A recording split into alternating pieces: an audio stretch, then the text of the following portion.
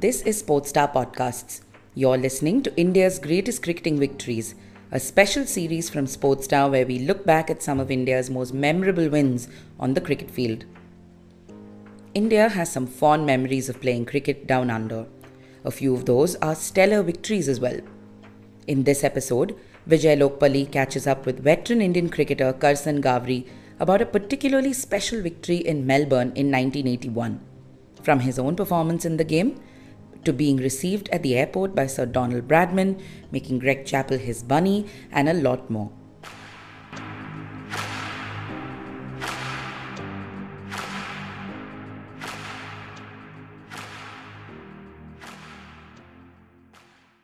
Welcome, Karsan Bhai, to the Sportstar podcast. It's dedicated to the 1981 Test match at Melbourne, where you had such a fabulous performance right through the series.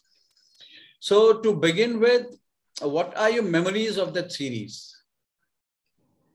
Well, I think it was the most the historical the Test match we played in 1981. In Australia at Melbourne, when we won, the target, it was absolutely chaseable, 130 odd runs or something like that. And we got the Australian out, for 80 odd runs because, the wicket, at Melbourne played a very, very big part in our victory. And I think, that was the only time in the history of, the cricket between Australia and India, we squared the series in Australia. Yeah. And I think, that was a great achievement.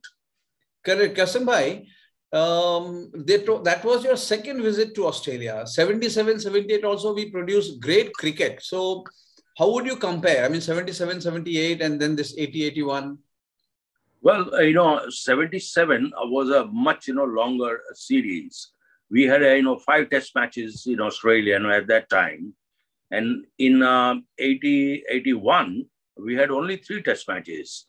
And a lot of, the one-day games and a triangle series and all that, against New Zealand, Australia and India.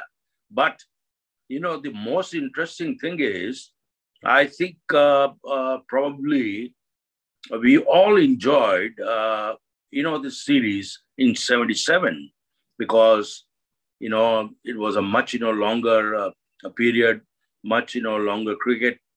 And it was so interesting that, the first 2 test matches, Australia had won, and the third and fourth one, we won. And the last one at Adelaide, unfortunately, we lost.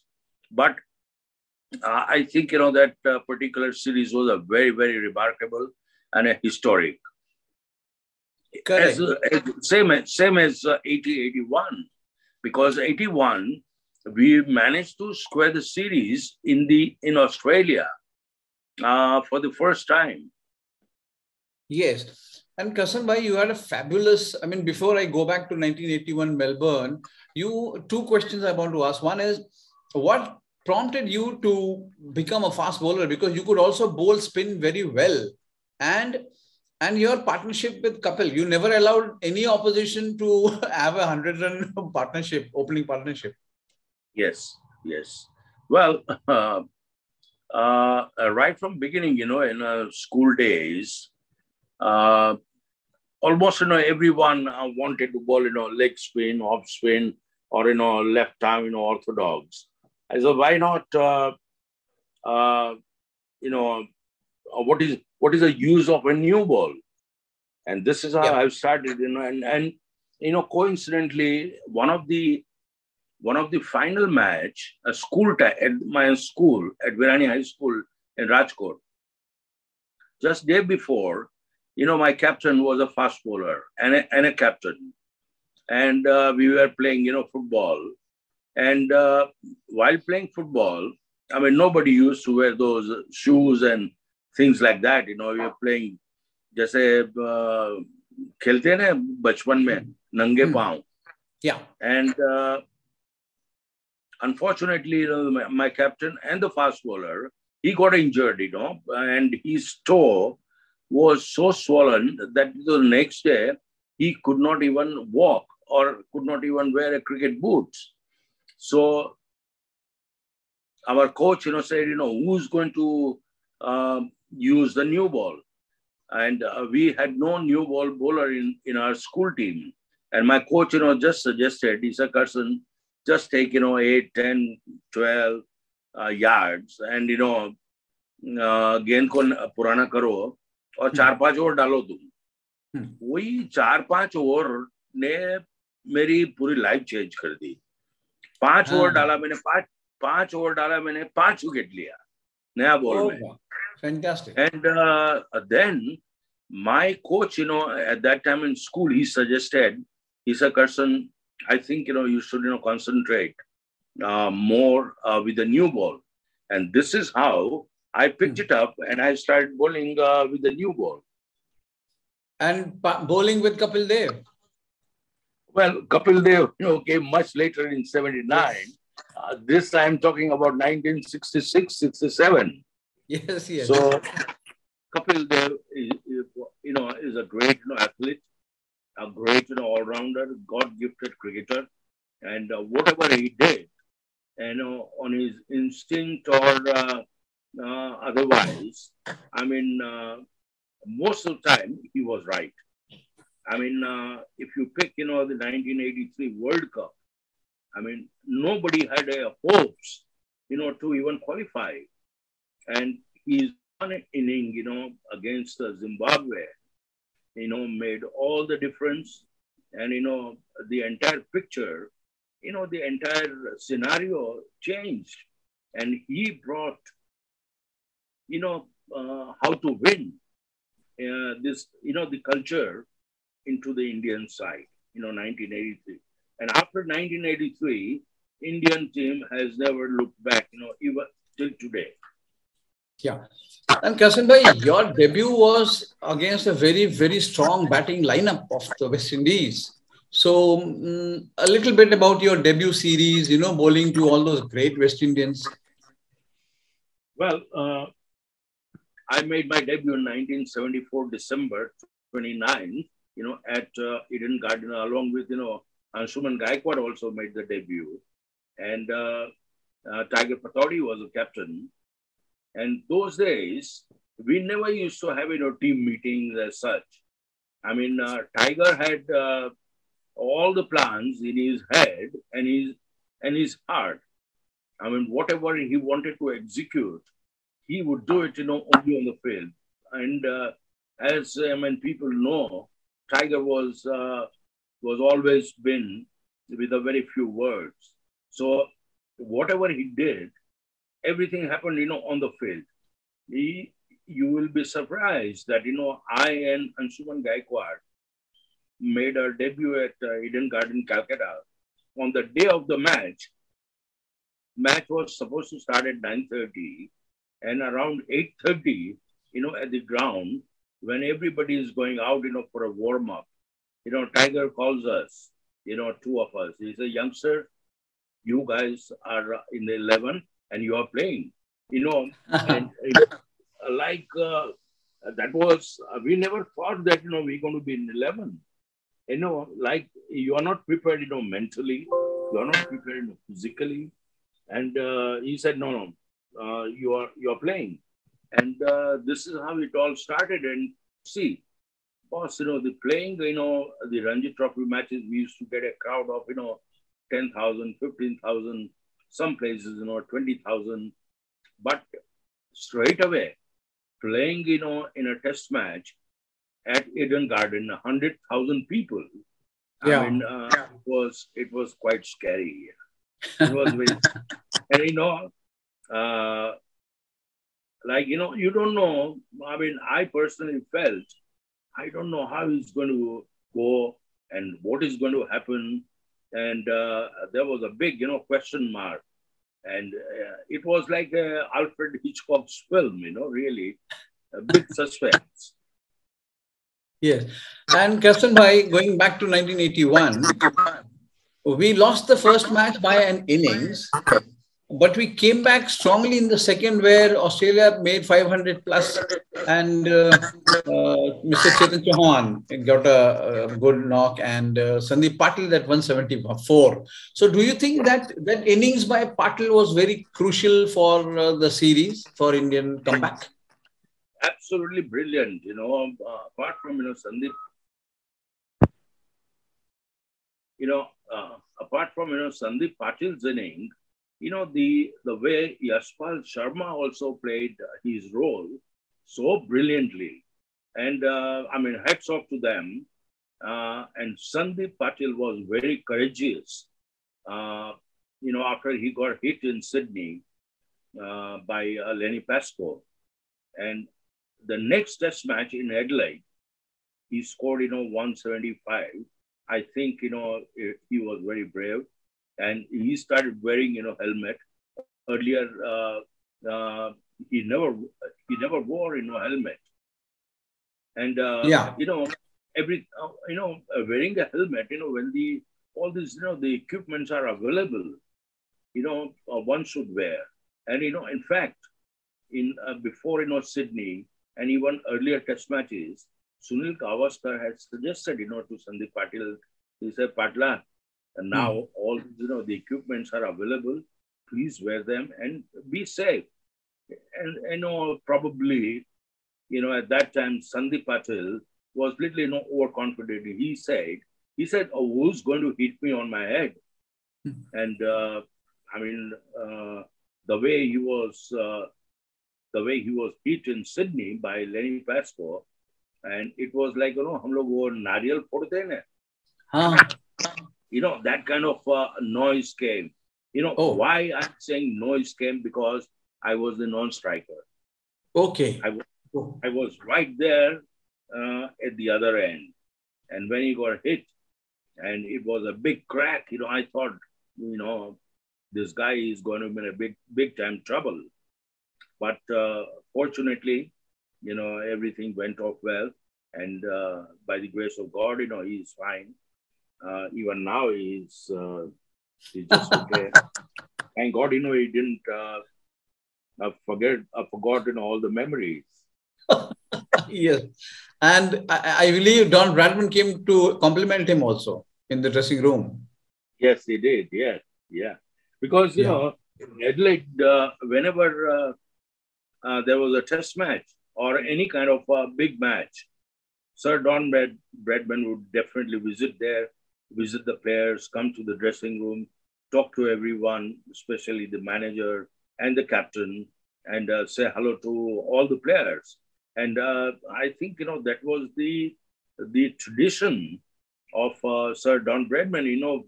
Forget about the Adelaide cricket ground dressing room he used to visit, but he used to come to the airport. He used to come to the airport and receive the teams. That was a very big, surprise to us. Irrespective whether any national team, whether it's India, Pakistan, or Australia, or England, or any team, he would come to the airport and receive the teams. And I still very instinctively I remember, I went to Australia first time in my life in 68, 69 as a schoolboy, Indian schoolboy. And Raja Mukherjee was the captain. And Lakshman Singh, Bharat Kundran, Rakesh Tandon, Brijesh Patel, Mohinder Amarnath, we were a schoolboy team. Hemu Adhikari was the manager. And Professor Chandgadkar was the second, official. And, to our surprise, school team, Sir Donald Bradman came to the airport to receive us. Fantastic. Unbelievable, really. Yeah. And we were so excited to see him. We took the pictures and photographs. I still have them with me. Okay. Yeah. And Karsan bhai, back to 1981, Melbourne, we were under pressure, and because we had to, best we could have squared the series, which we did. But you got Greg Chappell out in both the innings.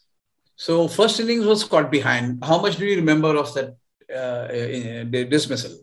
I remember, very distinctly, particularly in the second inning when they were chasing a very small target to win.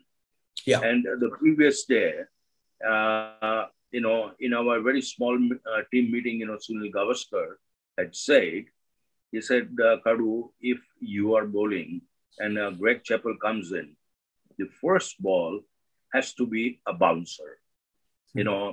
Just take him on a back foot.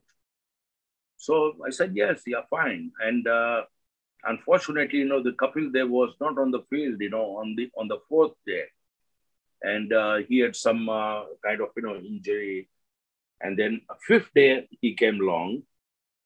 And on the fourth day, Australia were 3 wicket down because I had taken, John Dyson caught behind. And then next ball, Greg Chappell came in. I tried to bowl a bouncer, but, that bouncer never came up because, the Melbourne pitch, the wicket had a big cracks everywhere. And, the delivery, I tried to bowl a bouncer, but ball never came up. And, Greg Chappell always thought, it's going to be a short delivery. It was a short delivery, but, it kept very low. And his leg stump was, it was exposed. And he was clean bowled, first ball. And after that, the entire scene, really changed. And, Dilip Doshi was a very instrumental in taking wicket. And then Kapil Dev came on the fifth day and he just ran through the side because it was a very difficult to score runs on that particular wicket because, the pitch was cracks, everywhere. So, Karsan bhai, would you say was that the best moment of your career, or would you pick any other moment? No, I think the Melbourne Test match was the peak of my career, and then once more, again, when the Pakistan team came over to India after we visited in 79, and immediately they were here, 5 Test matches, and when we beat them in India. I think those were the great moments in my cricketing career. Correct. And Karsan bhai, if you have to pick one wicket which you cherish, Greg Chappell, yes, or would that be the wicket you would remember, the dismissal, or is there any other dismissal, any other great batsman? I do remember when I got Kalicharan out in Bangalore. Kalicharan was like a run machine. Yeah. And in that particular series, he got a lot of runs. And, the time I got him out, that is very, still it comes in my picture. And when you get a wicket like, Jeffrey Boycott or David Garr or, Viv Richards or Javed Miandad, they are very special wickets because there is a tag, and there is a prize, They are the prize wickets. So, the name I've said, I've taken the wickets, of all these are great players, and I've cherished, those wickets. Right. And Karsan bhai, we always wanted to ask you, did you ignore your batting because there was a lot of pressure on you as a bowler? Well, I never really ignored, my batting. I knew that, I'm capable of scoring, a few runs. But, of course, the kind of, the number I was given, like, 7, 8 and all that, I had very little opportunity to score runs. Because, after me, it was always like, Bishan Bedi, Prasanna and Chandrasekhar. As you call, a tailender. And they were, I don't mean to say that, they were terrible or a bad batsman, but they were not, capable of, scoring runs. In one game, Bishan Bedi score, 50, and that was absolutely amazing innings I saw in a test match. Bishan Bedi coming at number 10 and scoring 50. I think it was brilliant. Yes. You can a little bit rely on Prasanna. He could stay at the wicket. Forget about the stroke making and all that. But, he can give you a stand. But, me, Prasanna, Chandrasekhar and Bishan Bedi, people always thought that, it's a long tail. Yeah. And just couple of questions more, Karsan bhai. One is it a fact that you were instrumental in pushing Shubman Gill at a zonal camp in Mohali? Yes. So what did you see in him? Yeah.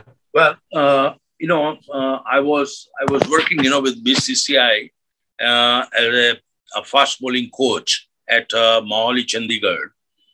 And one day, it just a little bit of a rain, drizzling. So, from our practice area, we went, just across the road, and there is another big ground there at Mohali. Yeah. And I saw this young guy and playing so well.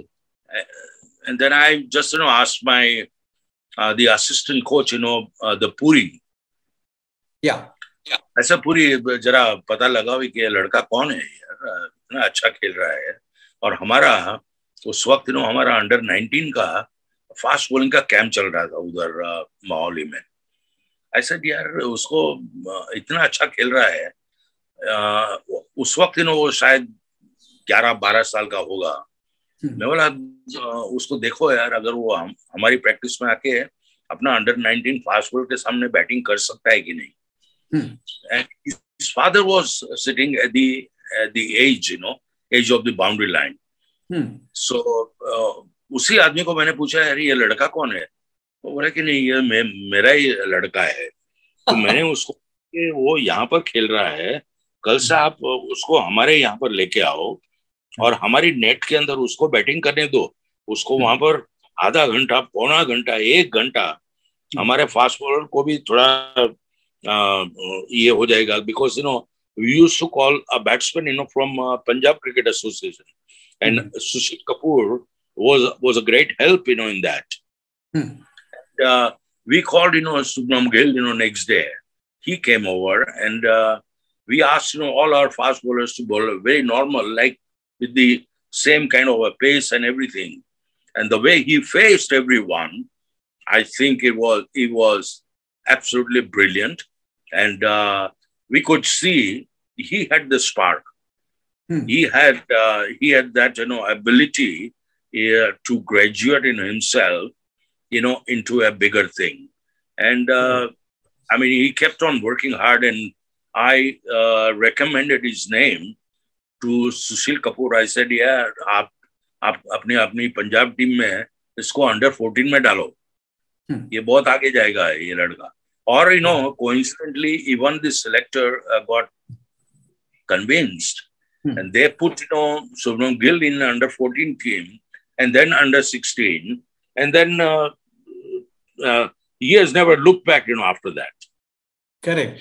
And Karsan bhai, from the time you started trying to remove the shine of the new ball, today we have so many fast bowlers. Why? How? Well, I think, it's a great news, for Indian cricket, because earlier we never used to have fast bowlers. गेंद पुराना करने के लिए हमको पहले से बोल दिया जाता था कि भाई आपको 2 या 3 ओवर से ज्यादा नहीं मिलेगा. Tiger used to tell us, कि भाई कोलकाता टेस्ट मैच में आपको 2 ओवर मिलेगा, सामने से मदन लाल आपको 2 ओवर मिलेगा. और वो टाइम में ऐसे रूल्स भी नहीं थे. जैसे फरूक इंजीनियर के पास आया, Farooq engineer used to give it to the first slip, and to the bowler, they used to roll it down, roll it down so that, the new ball gets, older quickly. Yes. That was the that was the scenario, at that time. But Yes. now, today, like India creating, this MRF, NCA, the National Cricket Academy. I mean, the kind of, job, they are doing is absolutely brilliant. And I personally feel, at all level, under 16, under 19, Ranji Trophy, and then the kind of, the structure, the BCCI has created. There is no structure in the world like India. And, in our pipeline, we will never be short of, cricketers at any level. Yeah. And Karsan bhai, you had such a fantastic female fan following. Did you ever not get tempted to act in cinema? No, well, that was not my cup of tea. First of all, I love to watch, cinema. In fact, I was offered a couple of films, but when you don't know anything, about the craft, and I never wanted to make myself full coming on the silver screen. Right, right. And Karsan bhai, life after giving up, stop playing cricket, I mean, how has been your association with the game? And what do you do nowadays? And where are you based? Are you in Rajkot or Mumbai? I personally, I think a big thank you to BCCI, for looking after all the cricketers, especially the past one, the former cricketers, in many respects. Whether somebody gets ill or their monthly pension and all that, I think BCCI is doing a great job. They're doing a wonderful job, for all the former cricketers. And even after I retired, I kept on, coaching the teams like, Mumbai Ranji Trophy, for 2-3 years. Then I went to Bengal, for a couple of years. Then I went to Tripura, for a couple of years.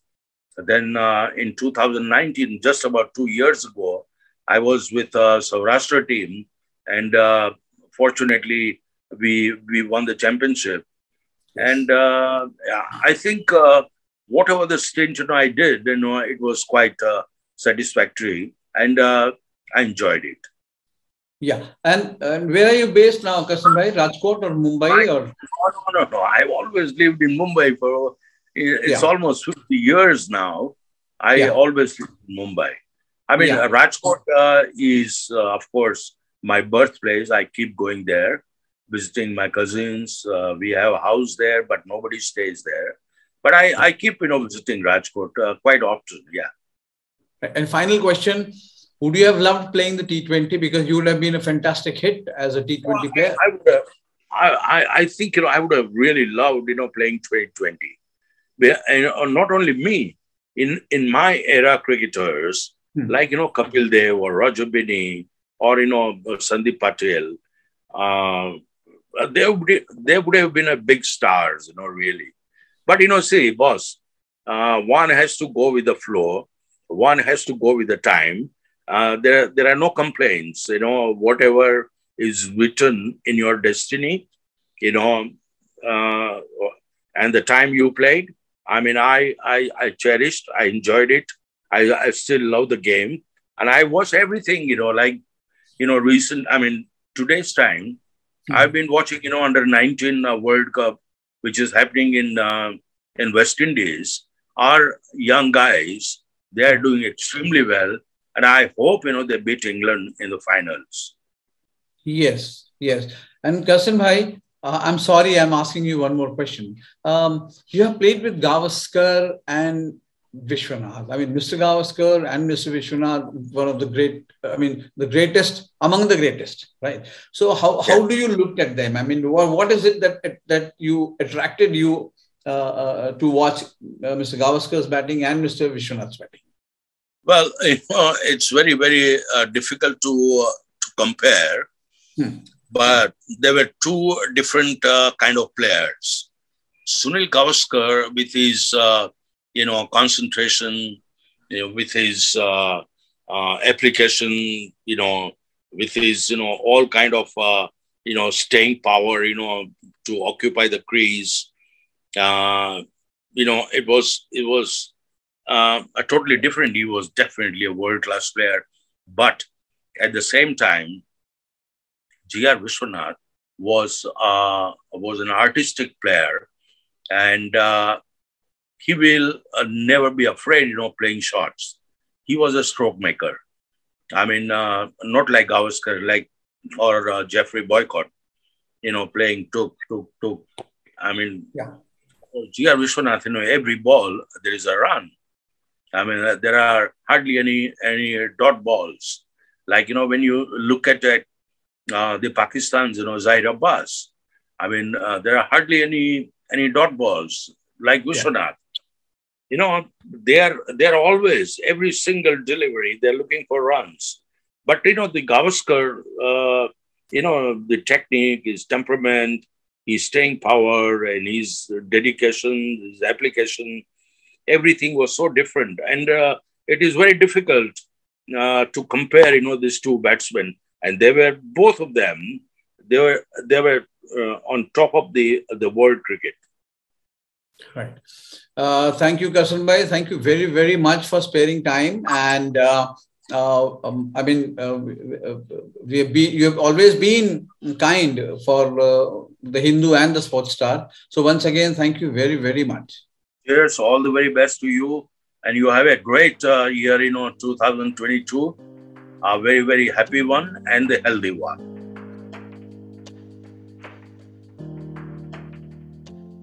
Thank you for listening to this special episode of India's Greatest Cricketing Wins. Our two previous episodes featuring Farooq Engineer and C.D. Gopinath are available to listen on all major podcast platforms. Do make sure to check those out as well. Subscribe to Matchpoint Paradox so you don't miss a single episode of this series and all our regular cricket programming. Until another episode, where we turn to yet another glorious page in India's cricketing history, goodbye and take care.